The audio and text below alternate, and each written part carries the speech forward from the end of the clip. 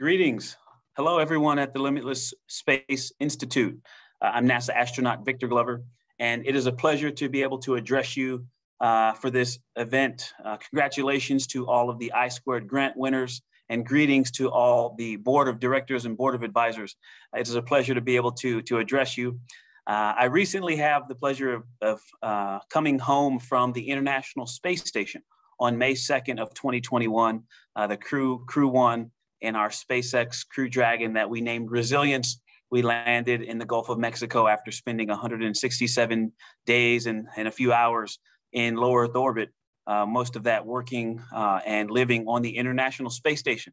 It was truly a privilege. We were able to conduct hundreds of science experiments supporting things that have been going on for decades, and the science and technology that enables humans to live and to thrive in low Earth orbit. And it was truly an amazing experience. We were able to conduct 5 spacewalks as a crew.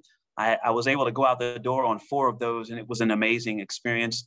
And we also had the unique privilege of flying a new spacecraft, SpaceX's Crew Dragon, to the International Space Station, as well as home back to Earth. And it performed amazing. It was such an amazing ride up and back. And to now be able to address you and the lofty goals that you have of inspiring and educating the next generation to travel beyond our solar system and to support research and development and technologies that enable interstellar human space exploration. Wow, what an idea. I mean, to live in space, it really was amazing to be able to look out and to see Earth. But you know, to be in low Earth orbit, you could never see the entire globe, the entire ball, like you could if you were in orbit around the moon, say. And so to think now about taking the next giant leap and going into interstellar space, I can't help but to think about the title. You know, we hear the term astronaut all the time.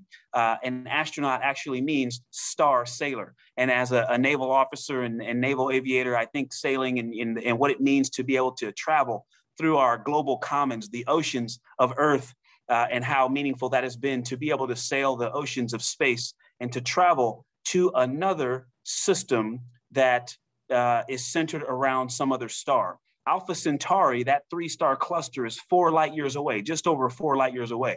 And so to be able to finally realize that title of being a star sailor, I think you have to be able to at least travel between one star and another. And so that would really be amazing to have humans to be able to traverse those spaces. And so it's going to take revolutionary ideas. It's going to take ingenuity. It's going to take looking beyond the horizon of what we can see and do today, the state of the practice, and making something completely revolutionary that is the state of the art and becomes the eventual state of the practice. And so that's going to take all of us working together, doing the best that we can with the people that we have next to us, to our left and right and in front and behind, and making that group work the best that they can together to accomplish such a lofty goal. That's amazing. And I wish you the best as you go out and inspire, but also as you work together internally to take care of all the logistics, the financing, the budgeting, the paperwork. There's so many things that come together to make all of these things possible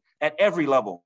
And so I encourage you to keep it up, and I look forward to reading amazing things about what you have done to inspire the next generation to look up and to believe in themselves, to work hard together, and to change human space exploration for the future. Thank you.